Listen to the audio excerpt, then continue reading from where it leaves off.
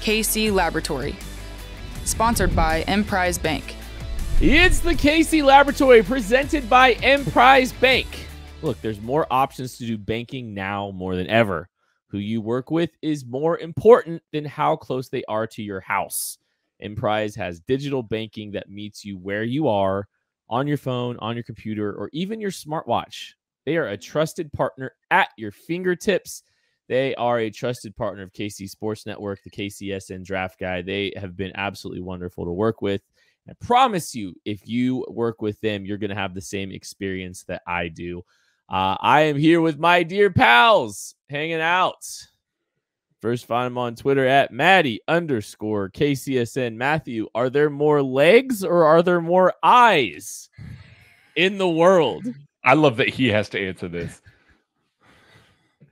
You're muted, Matthew. This is why we're a professional podcast. We're not going to get into this. There are more wheels than doors in the world. And anybody who doesn't use the front left burner more than the rest of their stovetop burners is uncivilized. Listen.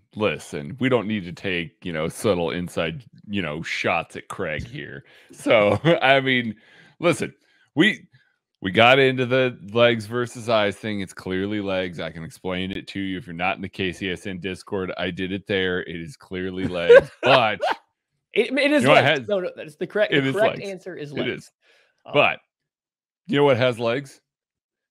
Chiefs rookie minicamp has legs. Oh no, we can't go there yet. We can't go there. And yet. Eyes. We can't. They have eyes too. They do have eyes. We can't go there yet though. We got something else to discuss. We haven't done it yet. Okay. The 2022 Chiefs draft has occurred, and there is a clear winner. Kent, do you care to tell everybody who the winner is? Not really. Okay, it is yours truly, the OG winner, the original winner. The title has come home. The throne has returned to North Carolina. I have won. And Kent, what's that thing you always say about nobody's won with 2 picks? I have the most picks in the history. Well, buddy, I got some bad news for you. And let me also add, not only did I take the lead, Craig got on the board. And he got on the board! New addition to the KCSN draft team, Zach Hicks, who is Indianapolis Colts writer, and also I believe was at one point in time a fan of the Washington Commanders now. He got on the board in his first year with the KCSN Draft Guide. And Kent, did you score any points, Kent? I'm looking. I don't see any names highlighted. I hate that you brought up that Zach got on the board in year 1, and it took me 4 years to finally get on the board. The results: Zach got on the board with Jalen Watson, cornerback out of Washington State, taken in round 7. Craig got on the board with my guy, Joshua Williams, cornerback out of Fayetteville State, taken in round 4. I got on the board twice, 2 times, just like I'm the 2-time champion of this game. I got on the board 2 times with George Karlaftis in round 1 and Sky Moore in round 2. In case anyone's keeping tally, that's Maddie with 3 total correct picks since we've been doing this. Kent with 2, Craig with 1. I would have taken George Karlaftis if I had gotten to pick before. But that's neither here nor there. I'm just gonna say. You sniped my first round pick. I sniped Maddie's first round pick with Joshua Williams. Yeah, you did. No, I was going Karlaftis. I had a plan. I had something I was doing. I did it, and we nailed it. We got a slot receiver-ish, and then we got the defensive end. Exactly what I was gunning for. We need to move on to the rookie minicamp, though. Like, this is good. We got the rookies that I won the game with. We got 2 more guys that were guessed correctly by the KCSN Draft Guide team, and they were all at the rookie minicamp this past weekend. Why, yes, they were, Matthew, and we were able to get a lot of quotes, a lot of comments from about every draft pick, and some extra guys, some undrafted free agents that we'll probably spend a little bit of time talking about here as well. But just overall impressions, was there, like, off the top, Matthew, anybody that really impressed you, getting to hear from them over this week? I think Trent McDuffie. It's not, I guess, fun to start with the very first pick, but it kind of is.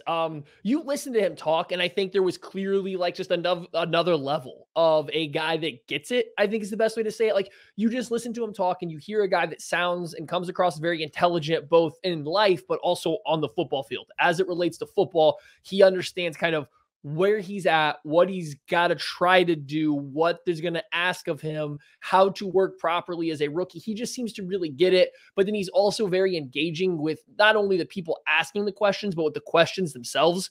And I think that usually portrays when it comes across as that way, when you seem to understand the question in real time and you can respond to it, be personable, but also relate it back to football very well. I think that's kind of just a good sign of a guy that, again, just kind of gets it. So I think Trent McDuffie really stood out to me in just like his ability to probably pick things up pretty quick, get on the field, start to make plays. You kind of hear Andy Reid talk about him a little bit. You can tell Andy Reid likes the person and what he can do on the football field a little bit, but he's never going to share too much of that. So like, I was really impressed with the presser, but I was really impressed with the presser that Trent McDuffie put out there. We obviously don't get to see much, but I did like what I heard from him, and the fact that they are working him on the outside and inside, I think is specifically emphasizing outside, I think is something we all kind of wanted to hear. A guy that I thought really impressed in his interview was Isaiah Pacheco.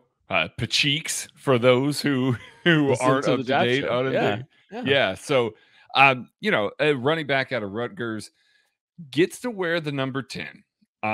Wearing this number 10, I know Maddie has a problem with that, but obviously you're going to get questions about Tyreek Hill wearing that number. And so soon, I feel like he handled all of those ridiculously well. He's his own guy. I'm going to be my own guy. I'm going to show up. I'm going to work hard. I'm going to do all this stuff. He got praise for his pass blocking and, picking up that sort of stuff already, and talking about how he's, basically been texting with Patrick Mahomes, making sure that he's on the same page with him. That's all good stuff that you want to see out of a later round rookie, out of a guy that we liked a lot of, and he's got juice, but he's got to be on the same page to get on the field in those crucial passing down situations where he's going to be at his best. I feel like he showed up ready to work. I feel like he showed up ready to answer all of those questions that were going to come up about him and about what he can do. I thought that he was pretty impressive on the podium as well. I got high hopes for Pacheeks, but I feel like that he started off on a really good foot. Listening to him, I was going to say, listening to him talk about blocking for Patrick Mahomes was a lot of fun. Like the fact that comes across.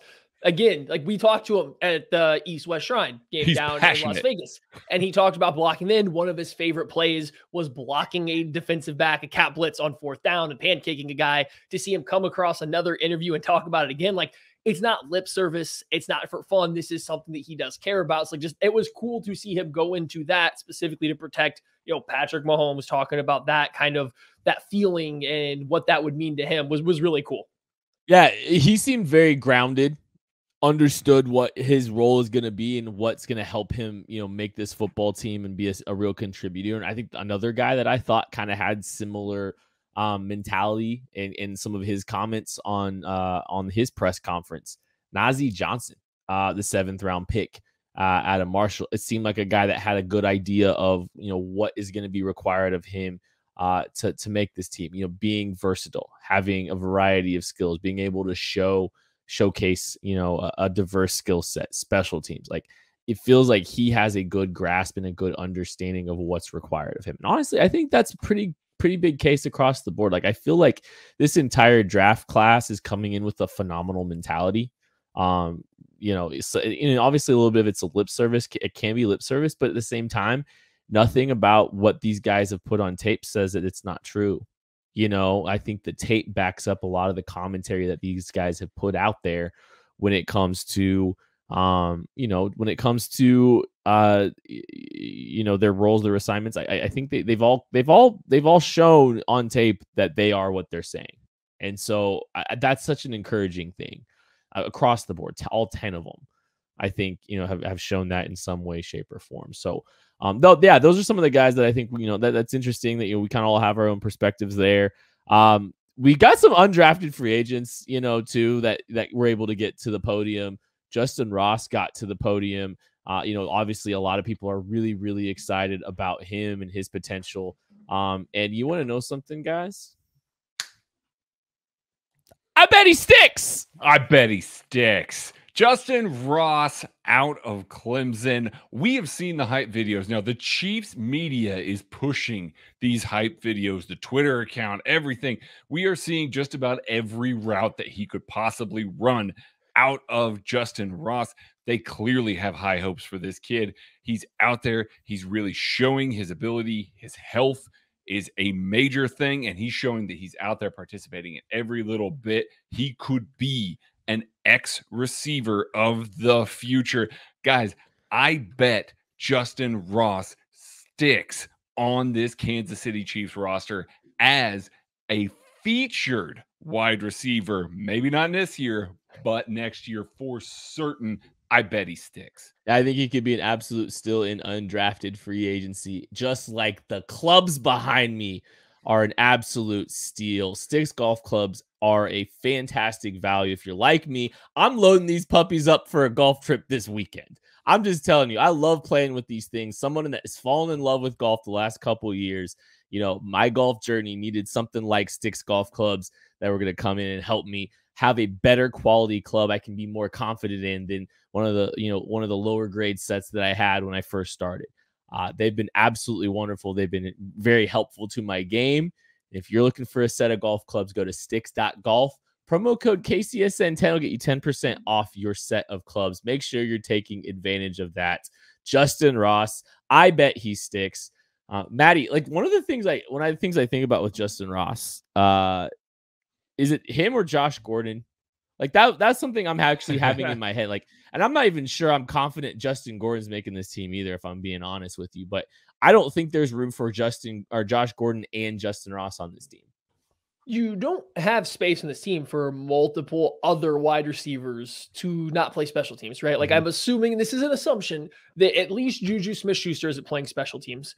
McCole Hardman is only returning, so he's not going to be a gunner or a vice. I think you could probably convince Sky Moore as a rookie to maybe do it, but and then Marquez Valdez-Scantling, I feel like it's a little bit more of a wild card. I don't think he's going to play special teams. I don't think he's going to.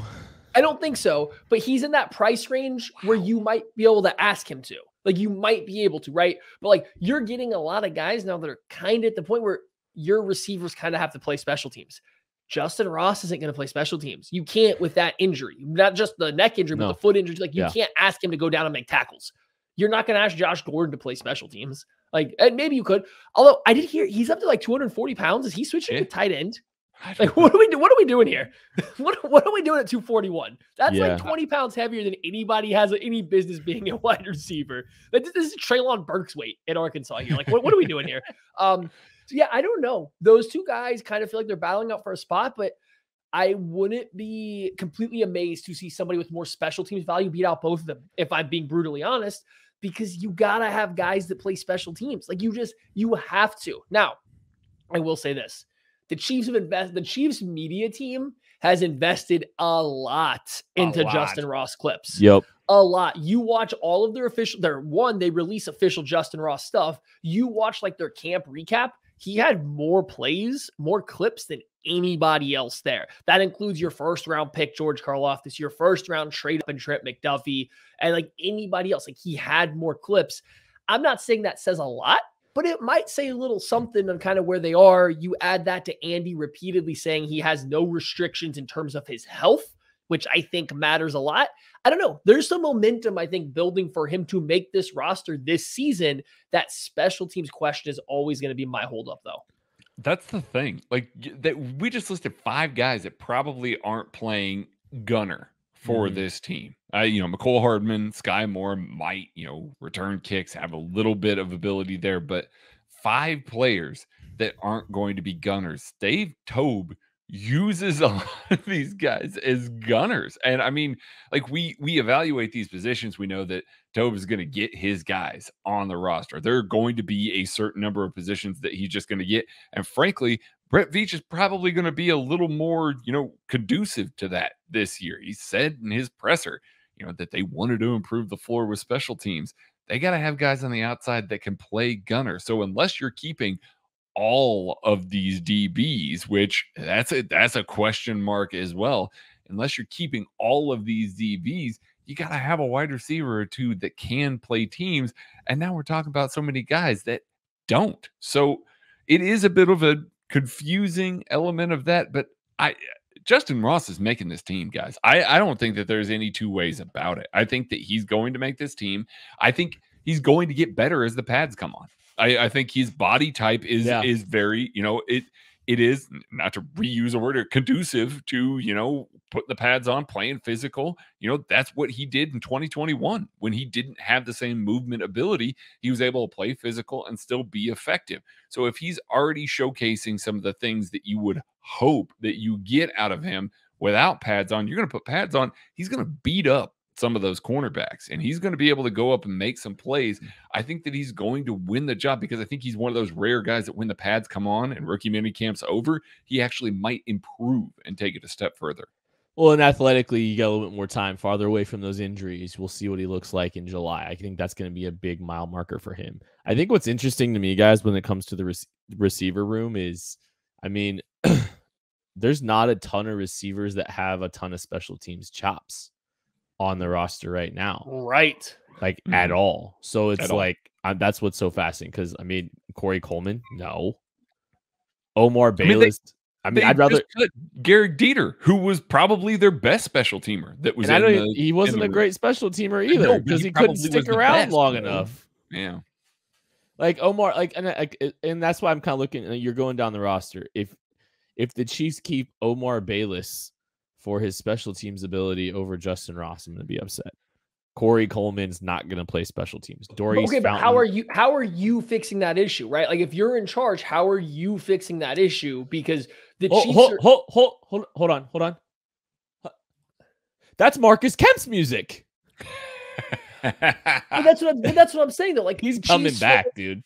The Chiefs fans, and this goes back a lot of years, especially with this particular team, have like this nightmare about the Chiefs wide receiver decisions. But like at some point in time, you do have to field a special teams unit, right? This team is going to emphasize special teams. And right now you look at this, they lost so much special teams play, and especially at wide receiver, where are you getting it from, right? Like Cornell Powell. Advantage Cornell Powell, I think. I think he's the guy with the best special teams. Okay, but are you mad if he makes it over Justin Ross then?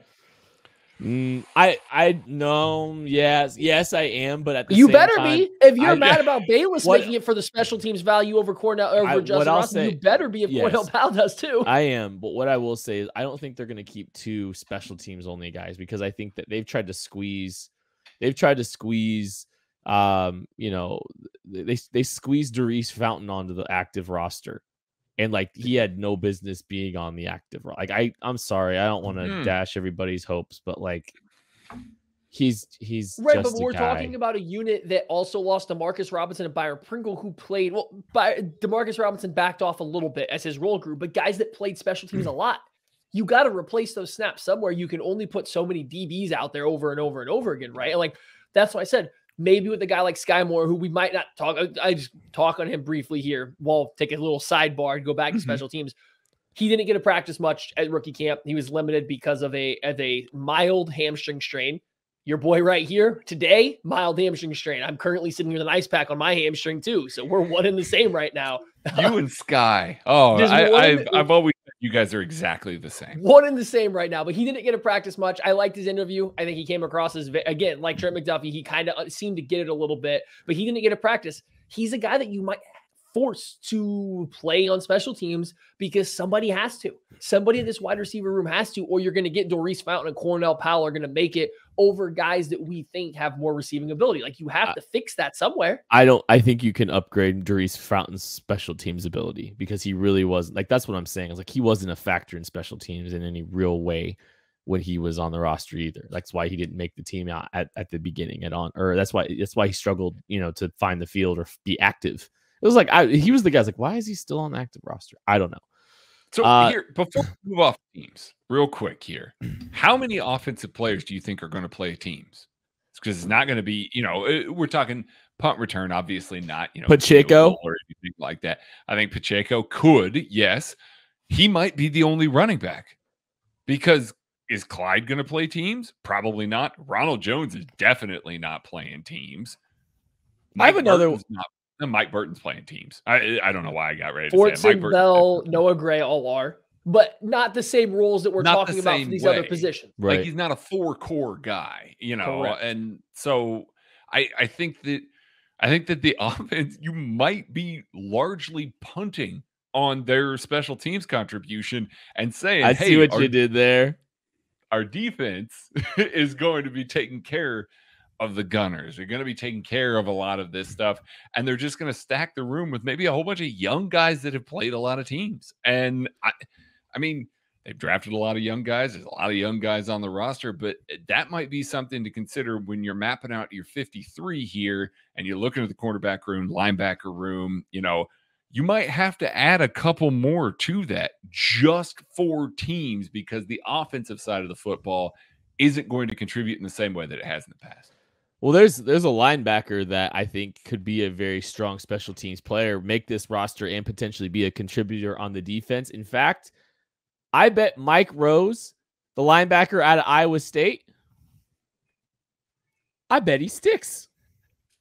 Man, Mike Rose, that's a guy that's definitely, if he makes this roster, he's going to play special teams. That's kind of stuff he lives for. He operates super well in space. He's fluid for a 245-pound, guy that has some length. So whether he's playing special teams, whether he's making plays on that side of the ball, or I think there's a chance he might start to eke into some of those dime reps. I think he talked about in his presser, learning how to call plays. That was something he did say. That was something he wanted to do for this team. He's a guy that could leak into that dime role. And there's a guy that has a lot of coverage reps. He played in the slot at Iowa State at 245 pounds a lot. He did a lot of coverage stuff, dropping into deep zone, shallow zone, playing man-to-man coverage. Not a ton of experience in the box, but if you want to look for a guy that's going to one-to-one replace Ben Demon as a four-core special teamer and as a dime linebacker that's smart, that kind of understands football and has some coverage chops, Mike Rose is a guy that can absolutely stick to this football team. Yeah, he may not have a ton of experience in the box, but if you are getting experience in the tee box, go check out Sticks Golf. Look, I am a guy that fell in love with golf in the last 2 years, and Sticks was exactly what I was looking for when I was looking for my next set of clubs in my golf journey. They have been an absolutely wonderful set. It's my second set that I've got, and the performance on them will blow you away. I promise you, they're the best value in golf. You can get a really quality set of clubs, and you can get them at a discount, KCSN10, when you go to sticks.golf. We'll get you 10% off your next set of clubs. You will not regret it. I have not regretted it, and we will not regret talking about Mike Rose in May, because that is a guy, Mike Rose out of Iowa State. I bet he sticks. I mean, like, here's the thing. What we do, we put like a 4th or a 5th round grade on him in the KCSN draft guide. He's a big guy. Like, he meets that 4th round grade. He has that requisite. I'm trying to figure out why he didn't get drafted. Like, I'm trying to understand why he didn't I've gotten get this question, and since I did his write up, I feel like I can come up with this. He's a 245-pound linebacker that didn't run particularly well. I think he ran around a 4.7, maybe a little bit higher at a pro day, and has legitimately played less than like 100 career snaps as a box defender. He played the Dorian O'Daniel role without being as good of an athlete. But here's the thing. He was good at it. Like he was good at it. And you're not talking about, I don't want to talk down about Brent Venables' defense, but sometimes there's certain positions in that defense that can be hidden. They can be given the, you're an athlete, go run around role. That seems to where O'Daniel lived. Mike Rose had to do a lot more for the Iowa State defense, that 3 safety stuff that is constantly switching around for Matt Campbell and everything. I think he understands football. He understands coverage. He just understands the concepts a little bit better. But you're looking at a big, not elite athlete linebacker that never played in the box, that's only a coverage guy that runs about a 4.7. It's maybe a hard guy. You're kind of trying to fit a square peg into a little bit of a round hole. But like, you had a 6'4", 245 pounds, over 33-inch arms. I mean, come on. Big, long linebacker that had like 4 or 5 interceptions last year. I was in a short year. That's Steve Spagnuolo's music. I don't know if you guys are listening, but that's Steve Spagnuolo's music right now. Like, he's full of, I'm sure that when Mike Rose hit undrafted free agency, the first guy that Steve Spagnuolo was telling Brett, you got to go get that guy right there. I need that guy. And it just makes it smart dude, long, really big, has some coverage skills. They need a guy like that on this roster. We talked about Mike Rose before. It just makes sense because he offers something to this team that they don't currently have, while still fitting the size and length profiles that Steve Spagnuolo typically wants from his linebacking core. They got the athletes there. They've got guys like that. We obviously all hope that Willie Gay Jr. is taking that dime role. Maybe Leo Chanel is going to take that Sam role. Mike Rose is going to be one of those dudes that's just going to float around, play special teams, and maybe eke himself into some dime linebacker or some coverage reps there. That makes your linebacking core better, having a guy like that can fit into a Steve Spagnuolo scheme where he doesn't have to rely on, a 4-5 athlete all the time, even though they've got a couple of them. But, they don't have to rely on a guy like that to play coverage and call the middle of the defense. Well, it's like, I mean, okay, so a big, long, decent athlete that has coverage chops. Like, what are we, like, when you simplify it down to that, like, okay, Mike Rose's relative athletic score. Do you know what it was, Matthew? I have no idea, but given his size, I don't think it would be bad. I don't think it would be a bad score. I think we're looking at probably in the 8s. It was a 907 relative athletic score. He had a 4.2 short shuttle, a sub 7 3-cone. Maybe he's an edge rusher. I mean, he's almost there with the size. Him and Leo are just going to keep bulking up. I mean, yeah, okay, Leo's got to add some length to those arms. Steve Spagnuolo covets this size and density in his front seven, but this guy can actually cover, and he has length to disrupt the passing lanes, and did. Oh, and he was the Big 12 Defensive Player of the Year. Like, things just don't completely add up to me with Mike Rose and why he didn't get drafted. I'm sorry. I agree. No, I agree. I gave you my best explanation, but I had a 4th round grade on him, so I certainly don't understand how he ended up on draft. And that's a 4th round that normally he probably was around the top 100 players for us. Like, he was probably pretty close to a top 100 grade overall, being a 4th round grade, maybe, top 120-ish. So I don't get it either. It's just my best explanation is he's a guy that didn't play in the box a lot, that didn't run super fast in today's day and age. Even then, though, I think you take a round 7 on him because he's a special teams. I think he's a special teams ace. I mean, you look at this, dude. I'm going to say something that's going to sound ridiculously preposterous right now, but if Mike Rose makes the roster, do the Chiefs have the most athletic linebacking core in the league? They're certainly up there. It's got to be up there. All of a sudden, I know people are going to look at that and go, "Oh, well, they lost Dorian O'Daniel." Dorian O'Daniel was a 7.42 relative athletic score. 7.42, and it was his athleticism was always a little overhyped. It was because he weighed 12 pounds. I was gonna say he weighed 223 pounds. Yeah, he was fast as hell on his shuttle and 3-cone were elite. Don't get me wrong, but he didn't have great explosion. He wasn't a very heavy guy. I mean, his weight at 223, like, that is teeny tiny. The Chiefs have these very dense athletes at the second level. All of a sudden, it's a weird thing to say coming off of a Steve Spagnuolo, linebacker group, as recently as 3 years ago, where we were looking at it, we're like, man, none of these guys can run with anybody. Now, all of a sudden, you're talking about 3 guys that can run with a lot of guys, not everybody in the league, certainly, but like Mike Rose can run with a tight end. Like, he's perfectly capable of running and covering a tight end here. And then you got Willie and Leo Chanel that can run with running backs. I mean, it's wild to think about what the Chiefs have done with the athleticism at linebacker. Well, think of how much that could help Nick Bolton too. Oh, absolutely. I mean, if you're surrounding him with some length and some athleticism across the board, that's really going to do wonders for him and let him continue to have a lot of success doing what he's very good at.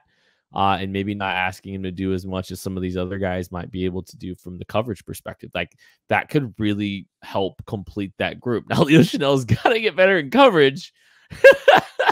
He does. But I mean, think about it. You got 2 guys on the outside of Nick Bolton that can cover more ground. Nick Bolton doesn't have to cover as much ground in the middle of the field if that happens. And that's a net positive for him. Everybody, so it's great. Did you have more, Maddie? I thought you looked like you're about to jump in. I was going to ask we kind of got off offense, but I wanted to ask if there's any more offensive players we want to talk about. I mean, I think Darian Kennard's playing right tackle, right? Like, we all feel pretty confident that he is at least starting his Chiefs career as a right tackle. I don't think there's any way to say things are going well, not well, anything about that. It's just a guy, he's going to play right tackle, right? That's a right tackle competition move right there. I don't know if that says something specifically about Lucas Niang's outlook or health or team standing with him, but you are now adding at least another body into that right tackle battle.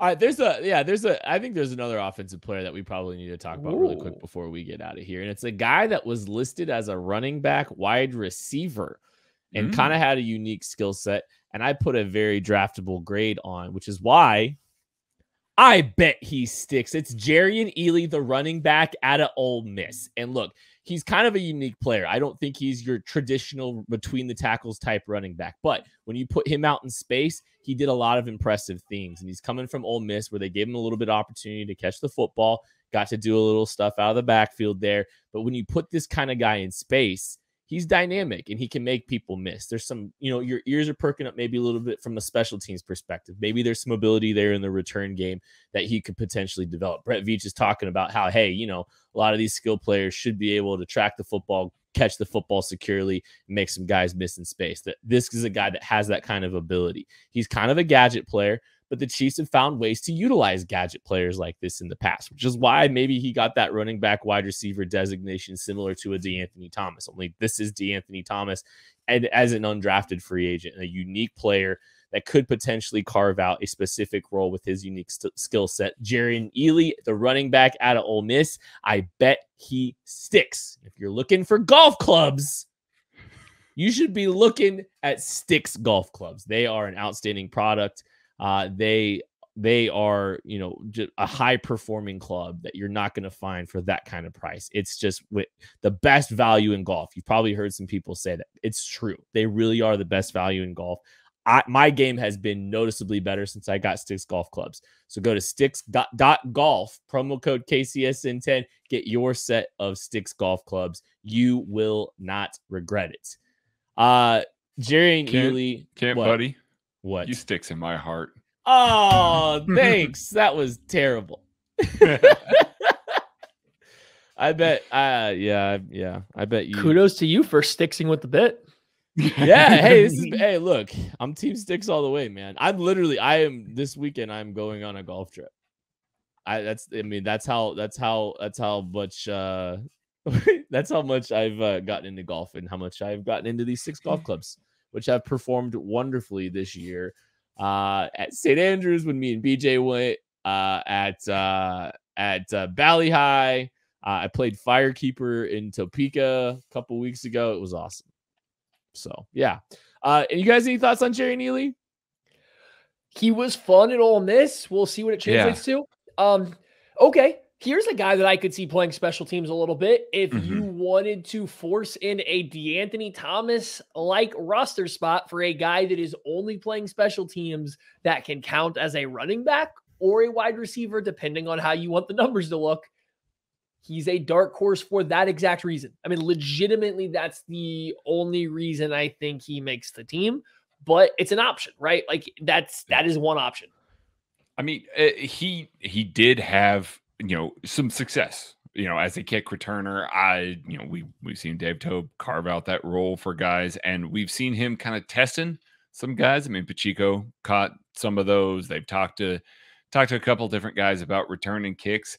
I could see a guy that's just a dedicated back for that purpose, potentially making the squad for that. And I mean, he's a hell of one. So I mean, like he was all SEC for it, and that's hard to do. There's a whole bunch of really good athletes. So you look at a guy like that, you look at the body type, you think about, okay, there's a potential gunner. There's a potential guy that can return some kicks as well. And I just think that I think he makes some sense. When we start counting the numbers game, as I just talked about a little bit early in the show, when we start cutting the numbers game and the offensive contributions to special teams, I think we expect that they're going to keep a lot of offensive linemen again, especially a lot of tackles, giving a lot of guys an opportunity there. They're going to keep a lot of receivers. We know that they're going to keep a lot of tight ends. They seem to really like this tight end room. So keeping an extra running back just for return capability is going to be rough when you know that you've got to keep some extra guys on the defensive roster, kind of at the bottom of it to round out the rest of your special teams. Yeah, and we talked a little bit about the offensive side of the ball. Probably should focus a little bit on the defensive side too, Maddie. Any thoughts that you got coming out of the camp? Yeah, we talked about some defensive backs up top. You're not going to get a lot of DB stuff coming from a rookie mini camp. They're not going to show you many clips of that. They can't really go one-on-one. Like, there's not a lot you can do. But the rumors, the grapevine, George Karlaftis and Malik Herring were apparently completely unblockable in the drill type stuff they were allowed to do, which I believe is team stuff. Like Andy Reid said they had to get George Karlaftis to slow down. His motor was running too hot, which I am not shocked by. Yeah, you're not surprised at all. Right. It wasn't, and I don't mean this either way. It wasn't that he was so good that they couldn't do anything. It was just he was trying so much harder than a lot of other people were because that's who he is. They had to get him to slow down. Now, I've seen some of the clips. We've seen some of the stuff. It sounds like he was pretty impressive. It sounds like he did stand out. Now, part of that was maybe going 110% for a rookie camp. But also Malik Herring, a second-year player out of Georgia, was also apparently looking quite well down there. That kind of makes sense for I believe he was a senior, maybe even a super senior or fifth-year guy out of Georgia when he came out. Now he's got another year in the NFL strength and conditioning program. Like, it kind of makes sense that he would look physically better than some other guys. But those two guys apparently stood out quite a bit in this camp. I mean, that's good news if you're a Chiefs fan, I think. Yeah, definitely is. I mean, Malik Herring is a big dude. You know, he's 6'3", 280. He's a big old dude. You know, it was more of a rotational guy at Georgia, but, you know, with Travon Walker before Travon Walker. Yeah, he was a little bit. But I mean, he's a bad athlete, Travon Walker. Right. Yeah, he kind of was. And I mean, that, you know, looking at sacks at Georgia is like, you don't do that. Don't try and do that. The way that they rotate those guys, that's not what you should look at there. But I thought he was a very productive player. I thought he was a pretty decent run defender, you know, for an edge position. So I was always looking at Malik Herring as maybe you know, sort of a base down kind of guy. But now you've got George Karlaftis.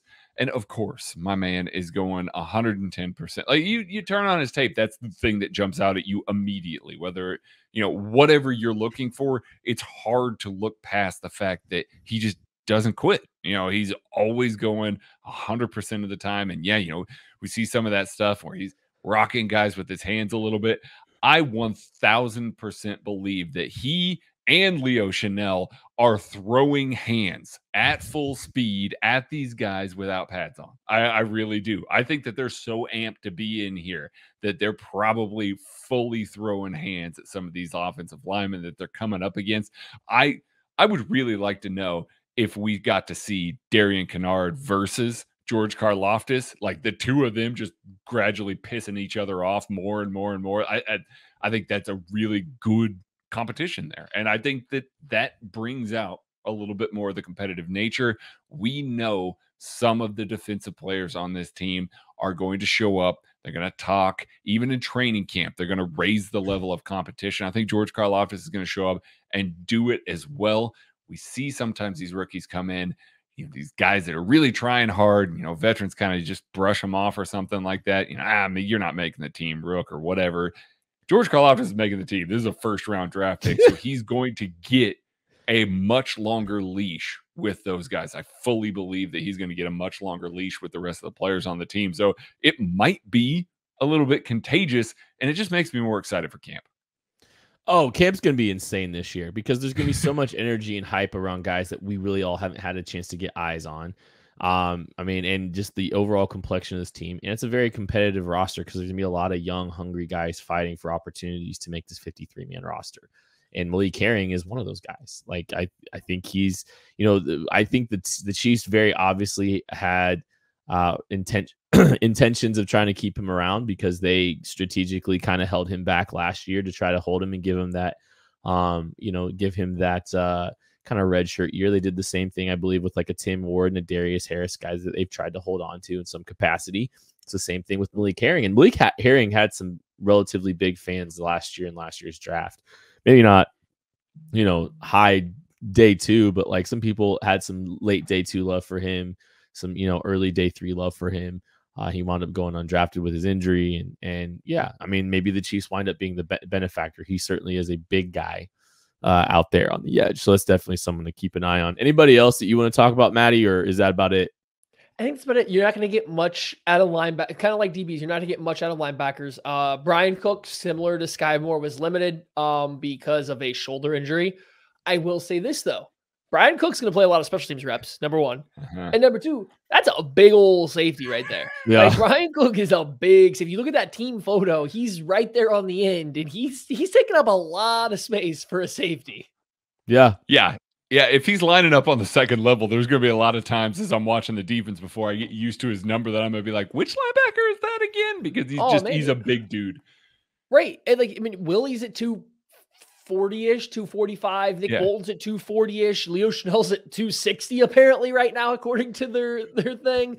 And then you got Brian Cook, who's listed at 210, which is still a lot for a modern safety. And he looked bigger than that. It's like, that's a lot of dude in the middle of the Chiefs defense, and a lot of guys that are explosive and can run. So that's fun. But I think that's probably all I have from rookie minicamp, unless you guys have something else. No, I know you want to play a game, and I'm scared. Oh, yeah. Game's a loose word. It's a game-like thing. There's no right or wrong answers, I don't believe. You'll find a way to make my answer wrong. I'm going to win. Craig's going to win. Okay, so it's now a game. We are going to play the Chiefs 2019 draft game, and you guys are going to tell me what the outlook is for each one of these players as they enter their contract year. Now, the reason this is kind of fun right now is because early this week, Brett Veach got on with Florio, and they were talking about Mecole Hardman's current contract situation and how they really hadn't tried to negotiate much because they were going to wait till the end of the year. And that's smart by Mecole Hardman and his agents camp. If this is the case, I'm not saying true or false, because wide receiver contracts are, going wild. Yeah. Presumably his usage will rise now. Mecole Hardman also tweeted out tonight in response to a poll asking if he should be extended that the results, said that the Chiefs shouldn't. He said, please repost the same poll in the middle of the year and we'll see how the results change. So he feels like fans are going to want him back. So we're starting with Mecole Hardman, taken 56th overall as the Chiefs traded up to get him in the 2019 draft. The Chiefs have not only signed 2 free agent wide receivers to potentially start or play significant snaps this season, they drafted Sky Moore, who likely is going to play in a similar capacity in similar areas as Mecole Hardman, and they did it with an even earlier pick in this particular draft. So what do we think the outlook is for Mecole Hardman moving forward beyond this season? I think that he's going to have a similar stat line to last year. I think he's going to get more opportunities. I don't think that Sky Moore is going to come in day one and have those same sort of reps that Tyreek Hill has now abandoned here. I think we're going to see Mecole Hardman get an initial crack at it. That doesn't mean that Sky Moore won't play. He's definitely going to play. But I think Mecole Hardman's going to get the same sort of touches that we've seen him turn into, a couple of decent yardage seasons now. And I think we're going to see him operate, a little bit more on those goes, deep overs, things like that we've seen Tyreek Hill run as well. And I can see avenues to where teams maybe try and focus on some of the other guys, try and focus on Juju Smith-Schuster, Travis Kelce, maybe even Marquez Valdez-Scantling, or try and load the box if the Chiefs are running. I can see Mecole Hardman getting free a couple more times just because, not that he's an afterthought by any means, but he's not going to command the same attention that a Tyreek Hill will. So maybe he gets open a few more times. I actually expect him to have a pretty decent little stat line this season, even if he doesn't get the same number of targets. So, Kent, do you think, one, that it means anything that the Chiefs went out and immediately took a wide receiver that's going to play in the same space as him going forward? And 2, what do you think his outlook is beyond the 2022 season with the Chiefs? Beyond 2022, I don't think he's a Chief in 2023. I think this team is managing and navigating the wide receiver market differently than they were 3 months ago or 2 months ago when Tyreek Hill left. I do think he's going to have a strong year. I think he's going to have his second best yards per catch of his career. So he had 20.7 in 2019, 13.7 in 2020, and 11.7 in 2021. I think someone's going to look at him, and he's going to average 16, 17 yards per catch this year. Maybe not as much manufactured touches, but some more opportunities down the field. And I think he's going to get paid decently by some team that wants a more vertical stretch type player. And I mean, he's going to price himself out of Kansas City probably. I think he winds up with 700, around 700 yards again. I don't think the Chiefs pay him. I think that he goes and finds somewhere else. I could see a similar sort of scenario to MVS in Green Bay, that they let him walk. That's a good comp. Now, I think that Mecole Hardman, based on what has happened to the wide receiver contract after the Chiefs, the wide receiver, market after the Chiefs have signed MVS, I think Mecole Hardman's going to get paid more. But I can definitely he'll be younger too. I mean, he'll be 25. He'll be 25 during free agency next year, and so that'll help him too. I think he'll get paid and a little bit healthier than MVS. So I mean, like I can definitely see him coming out, and much like the Packers let MVS walk, I can see the Chiefs saying, "Listen, we're just not interested in playing in that market with you. Good luck. Go make your money." Like Charvarius Ward this past year. Not they may like him, but they may not like him that much.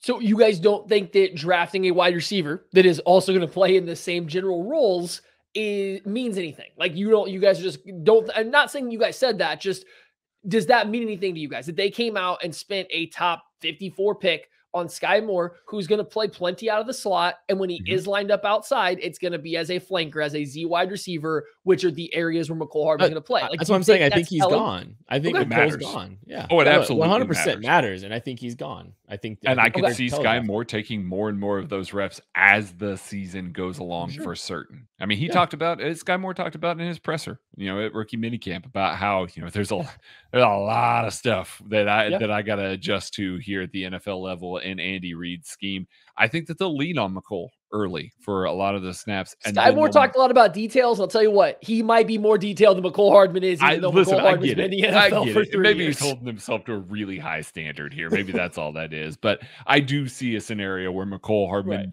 gets more of the snaps because he's been in the offense for a long time. I think it'll start that way. I just wanted, and so I'm continuing this trend. Juan Thornhill, a safety, taking in round 2 at pick 63 overall. The Chiefs just took Brian Cook, a safety out of Cincinnati, at pick 62 overall, so 1 pick earlier. What do we think the addition of Brian Cook means for Juan Thornhill moving forward?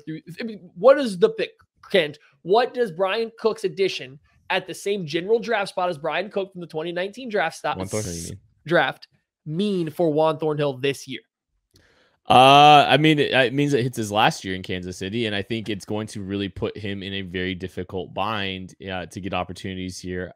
It seems like there has been some diminishing opportunities for Juan Thornhill. It doesn't seem like he has been able to get the same kind of opportunities and be able to play the way he was before his injury. Ever since his injury, things have not gone the way that he probably hoped or the Chiefs hoped. And I don't know the underlying issues that would have kept him off the field.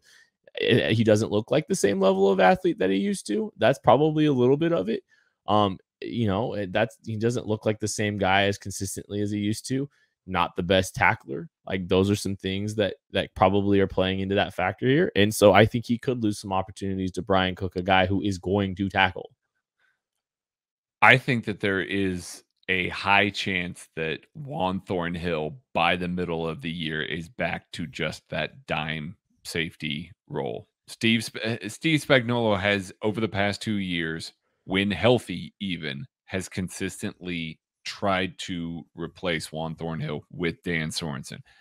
Brian Cook is a better player than Dan Sorensen. So I don't know if he's going to be able to get the mental side of it down at the NFL level and the speed of the game down as quickly.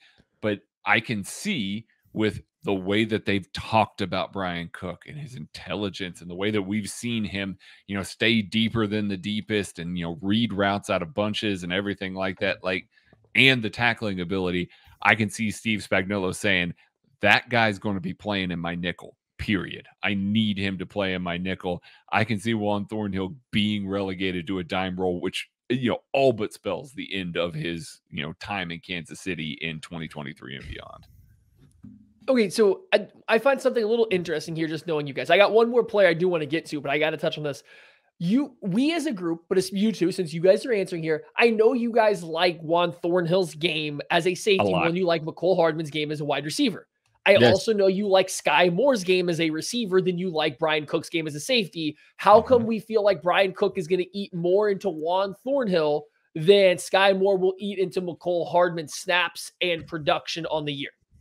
I can say this explicitly. Andy Reid trusts McCole Hardman more Does than he? Steve Spagnuolo trusts Juan Thornhill. I'm not saying it's a high bar to clear. Right. I'm just saying, Steve Spagnuolo stuck with Dan Sorensen through arguably the worst stretch in his career. And that was for a reason, because we saw Juan out there. It's not like he was limping through. There was something that wasn't happening. I don't want to speculate. I don't know what it is. And maybe whatever it was has been cleared up between the two this offseason, and maybe that changes. But the last thing that we really knew of last year, it took Dan Sorensen just consistently playing so badly that they could not leave him on the field over Juan Thornhill. It wasn't anything that Juan Thornhill was doing on the field, because he was fine. Dan Sorensen was playing so poorly, and they still chose him over Juan. Well, and I think the Juan Thornhill that we all got excited about isn't there anymore to some level too. And it's sad. It is sad. I mean, he looked like on the verge, he looked like an extra first round pick in his rookie year. Towards the end of his rookie year, he was outstanding, and then the injury happened. And so there's a little bit of that. It's hard to play as a rookie in Andy Reid's offense too. Like, there's a little bit of that. Like, there's a lot of factors here at play that it's not a great apples to apples comparison. Because I do agree. I do agree. Like, I like Sky Moore better than I like Brian Cook. So right, no, and that's just, I just wanted you guys to expand on that, because I'm sitting here and like I get what Craig is absolutely saying in terms of the trust that somebody may or may not have in Juan Thornhill. I also look at the Chiefs getting Byron Pringles involved as humanly possible over McCole Hardman. And I look at them still relying on DeMarcus Robinson in specific. Sure. You're telling me that McCole Hardman can't go right up and run a post corner on a cornerback with his speed, but they trust DeMarcus Robinson to do it? Like, there's a lot of situations. Ran one of the best post corners in the league. I'm just saying, we're saying that Andy trusts Hardman more, but like, does he though? We saw his role reduced down the stretch to a very effective, a very efficient role, but it was highly limited. It was a lot less than every other receiver was doing. Yeah. I just don't know how much they trust him. I want to do a quick one. Rashad Fenton taken in round 6 at 201st overall. Joshua Williams, Jalen Watson, Izzy Johnson, Lonnie Johnson, a lot of corners brought in quickly, because there is one in cap to this game. So quickly, what do we think Fenton's role is this year, Craig? Kent, you'll tell me what this outlook is going forward. I think he's going to play serious snaps early. There's too many young bodies. And as we had talked about earlier this week, talking about James Bradbury, I think Rashad Fenton's got the inside track towards playing for this team. What remains to be seen is where he's going to play. We all like him on the boundary. It seems this team does not want him on the boundary. And if that's the case, and he's just playing in the slot, that's where it makes more sense to bring in Lonnie Johnson and L'Jarius Sneed play a little more in the slot. So I think that, at least initially, we're going to see him maybe play a little bit in the nickel, mostly in the dime when they bring on an extra defensive back, have him play more of like a safety role or something like that. But I think it will be a little more sparingly this year than we've seen him in previous years. Well, and I think he's back next year in 2023 though. I think this is the kind of guy that, you put him in the bot. He's a stabilizer for your roster. Play some special teams. Hey, there's some special teams potentially for you right there, Matty. I think he's a guy that you kind of hold on to. You try to hold on to a little bit. Consistent guy that, that has played, a decent amount of snaps for this football team, kind of like Ben Neiman, Darrell Williams. Like, I think he goes on that similar trajectory. I think he signs a 1-year deal. I think he's valuable to the Chiefs. I don't know how valuable he is across the board to every other NFL team, but I think he's a guy that makes a couple $1 million in 2023 as a member of this football team. I don't think it's a big contract, but it's probably like a 1-year deal. And it's similar to how Ben Neiman, they kind of extended their stay a year. Seems like something the Chiefs have done. I think that's something that we could see. Like, that's the path I think Rashad Fenton's on. For reference, though, if just special teams, he played by far his least amount of special teams reps last year. And I know but I think this year 50. Yeah, but I think there's less offensive or less defensive burden this year, No, and I he think can. that gives some opportunity. He absolutely can. He just definitely saw a downturn. Okay, so this is the end of it right here. You have to extend one of these guys for 3 years. You have to franchise tag one, so pay him 1 year a lot of money, and then you get to let one walk. Oh, this one's easy for me. I'm going to pay Juan Thornhill for 3 years and hope that he recaptures some of the athleticism.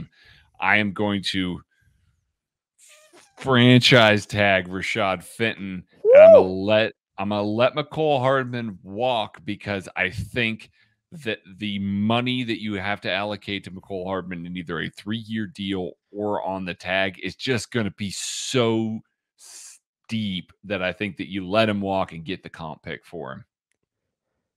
Oh, yeah. Why? We're gonna get so many people mad at us. Why would you put the franchise tag on McCole Hardman? Oh man, because Maddie made us. That's why. I'm gonna put the franchise tag on Juan Thornhill because it's the cheapest, probably.